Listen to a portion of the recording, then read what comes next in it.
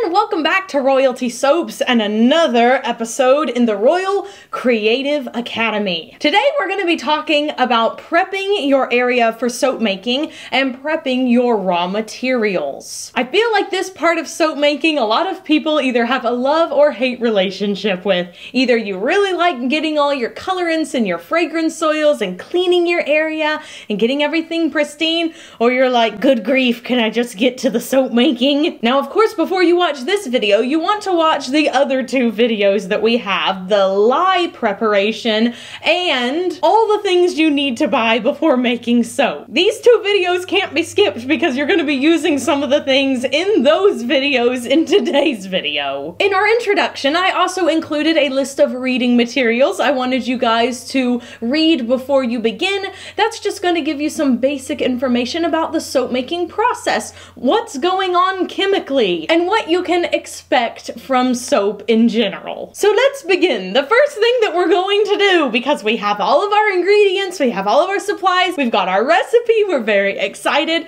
is to clean our area. You guys can see all this stuff behind me. That's right, I need to first put all of those things away. Anything that you have maybe on your kitchen countertop. I know a lot of you guys are in smaller spaces like apartments, so just generally take off your salt and pepper shakers, anything that might be used for food prep. You want to put that in a very, very, very far away area. You don't want any of your soap making items to commingle with your food prep items. As you can see, I have some soap back here I need to put away. I've got my water bottle. We're putting those away. 2 soap cutters gotta go. Bye-bye, Natasha. All right, everything has been all cleaned up behind me. Next thing to do is make sure you have your recipe printed out. I have already printed out mine and cut it out. It has a little notes section down here at the bottom so that you can write down anything you have observed or would like to remember next time. And of course, the basic soap recipe we will be following in this series will be down in the description box of all of the videos. Now remember, I provided you with an alternative recipe for those who would like to spend a little bit more money and get a slightly different soap result with some more bubbles. That recipe includes castor oil, but today I will be prepping the recipe that only includes olive oil and coconut oil. Now it is time to wipe down our surfaces. I know I'm getting crumbs on my kitchen counters, so I'm sure you are too. I like to use Clorox disinfecting wipes, but you can use any disinfectant cleaner that you prefer. Just gonna give this a quick wipe down.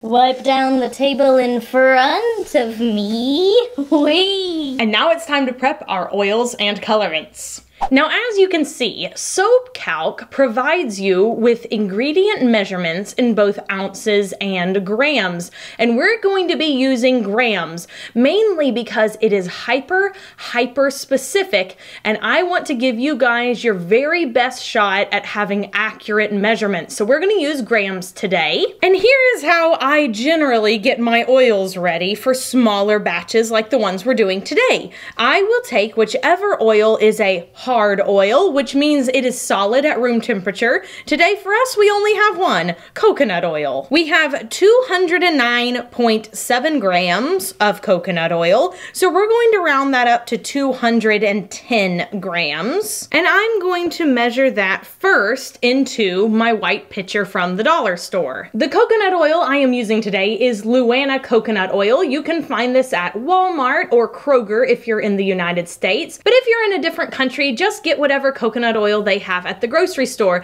The only type you want to make sure you're not getting is fractionated coconut oil. You do want to make sure that it is just coconut oil, and if you turn this around on the back, you can see ingredients, coconut oil. We don't want it to be cut with anything. So I'm going to turn on my scale. I'm going to place the container on it, and then we are going to hit the tare button. That means that now my scale won't be measuring the bucket weight, it will only be measuring what's going into the bucket. I'm also going to change the unit of measurement to grams. My coconut oil is liquid right now at room temperature because the melt point is 76 degrees and it is definitely hotter than that in my studio in Texas. But when you open yours up, depending on where you live, it might be solid, and that's perfectly fine. Just get a spoon and scoop it out. Now, as you can see, I was shooting for 210 grams, but it's at 211 grams. No big deal. You can just take your container, pour pour a teeny tiny bit out because a gram is a very small unit of measurement. And there you go, 210 grams. Excellent. Now let's move along to the olive oil. So I'm going to take this container off my scale and I'm going to measure the olive oil into a different container. As you get better at soap making and measuring, you won't have to do that and you can just pour everything into the same pitcher. But at first, it's kind of hard to tell how much of everything you need to add, and maybe you pour a little fast and a little slow. If you add too much, you can't take it out. So just to be on the safe side, we'll use a different container. All right, I'm gonna do the same with this dollar store container. We're gonna place it on, tear it out so that now it equals 0. And we're going to pour in 839 grams of olive oil. And yes, I'm having to look at the scale upside down, so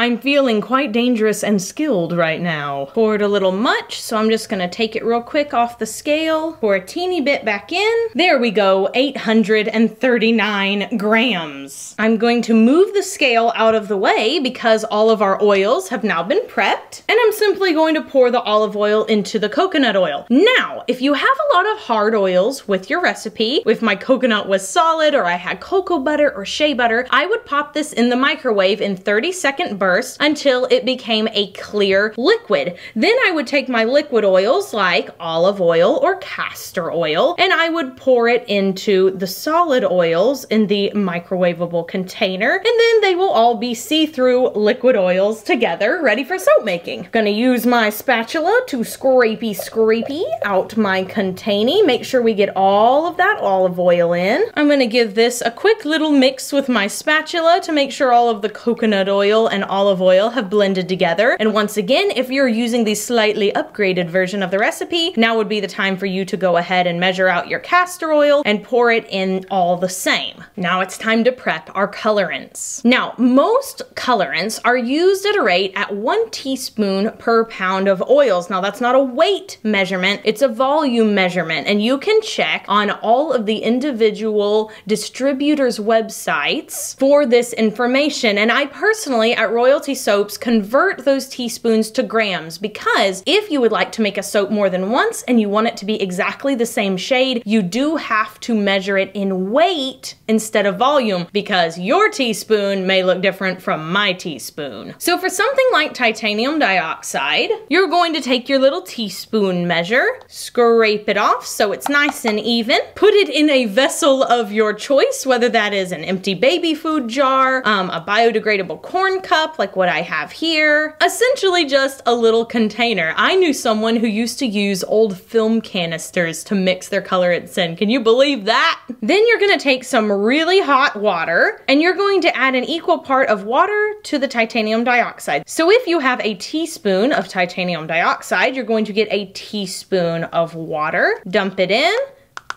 And titanium dioxide dissolves pretty well if you get it from a reputable supplier. I almost never mix it with a mini mixer because it's really not necessary. You can see it's all completely dissolved and soaked up. Mixing up micas, however, is a bit of a different story. First of all, we're not going to mix these with water, we're going to mix them with oil. And it does help to blend them in with either a popsicle stick or a mini mixer. Now, for our first soap we're going to make, we're going to use 1 colorant, Tequila Sunrise, and we are going to make the entire soap orange. So if you're only doing 1 color in soap making, it doesn't make sense to blend up your mica into a separate jar and then pour it in. You can simply add it straight into your oils because it's all gonna be 1 color anyway. Why waste a dish? If, however, you will be making a split batch like we will be doing with the second soap, it makes sense to blend them up individually. So I have my Tahitian teal that I'm gonna be dumping into this first container, and I have my Always a Bridesmaid that I will be dumping into this second container. And as you can see from Mad Micas, their samples include 1 generous teaspoon. So I will be adding in double that amount from my oil mixture that I have sitting right here. So 1, 2, and 1, and 2. It's okay if you drip a little, don't worry about it. So why do I put in double the amount of oil that I do mica? Well, the mica is really fluffy, and you may even find with certain micas you have to add a little more oil than that just because it's so fluffy. One of these I'm going to mix in with a popsicle stick, but as previously stated, you can use a spoon. You could even use a coffee mixer. And we're just going to mix until we don't see any clumps in the mica. Perfect. For those of you who decided to upgrade and get a fancy mixer, the way I like to use them is to first wet all the mica, because as soon as you turn this thing on, if you have lots and lots of colorant that hasn't been incorporated into the oil, it will puff, puff, puff everywhere. And then once I've done that, I just give it a good mix for 2 to 3 seconds. 1, 2, 3.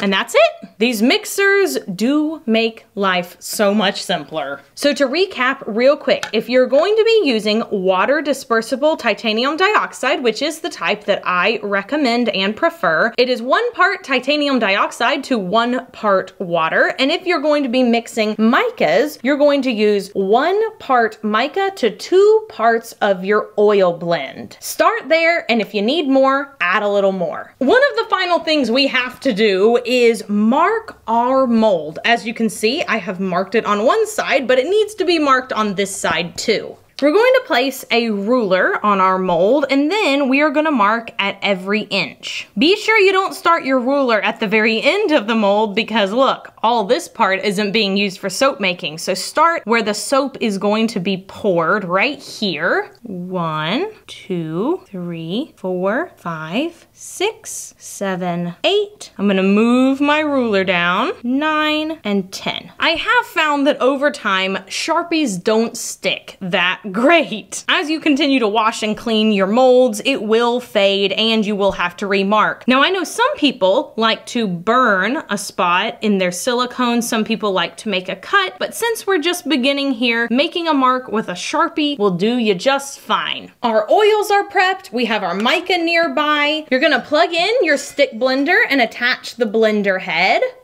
Be sure to plug that sucker in. We're gonna have our scrapey spatula nearby. If you're going to be doing layers or multiple colors, you'll need your scale nearby, though for this soap that I am prepping, we're only doing 1 color, so I don't need it. Get your fragrance oil handy. Put on your gloves. Put on your hairnet if you are choosing to use one, as I highly suggest you should. Put on your goggles. Retrieve your lye water solution from its safe place. Remember, at this point, you should already have your goggles on. Make sure the mold that you already have marked is handy. And that's it, friends. We are prepped and ready for your first batch of soap.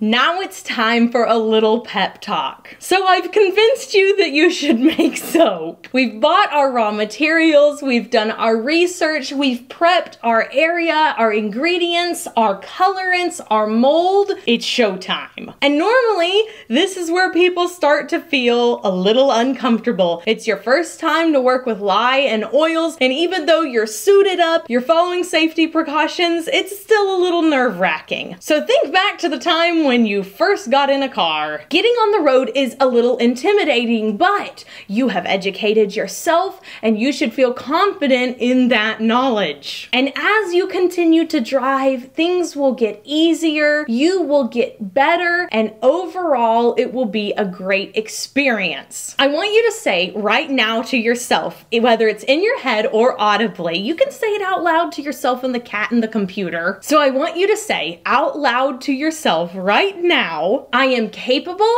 I am confident, and I am going to have fun. Guys, I was 16 when I learned how to make soap, and I promise you, your first batch of soap is going to turn out better than mine did. Mine was so ugly. It had horrible glycerin rivers. I didn't use a wonderful recipe. It smelled kind of wonky, and if you're following the instructions that I'm giving you and using the suppliers and the ingredients that I'm giving you, you guys, it's gonna be a beautiful first batch. Don't worry about it. And even if you mess up and things don't go exactly as planned, that's okay. It can can be part of your learning process. You use it, you write your notes down on what you think could have gone wrong, you try again, you get back up, and eventually you're gonna be making soap like a pro. It's going to look fabulous, and you're gonna be part of a community of amazing artists and amazing people that are gonna build you up, and we're gonna help give you the tools you need to make art that can also clean your body. I hope you guys found this video helpful. If you did, and if you would like to see more like it and continue the series for the Royal Creative Academy of Soap Making, subscribe to the channel. You can leave us a comment down below and give us a thumbs up. If you have any questions, I have lots of people in the royal court who are also soap makers that will help you out, as I will try to do. And so until next time, have an absolutely royal day, and I'll see you right back here in a couple of days so we can make our first batch of cold process soap. Bye guys!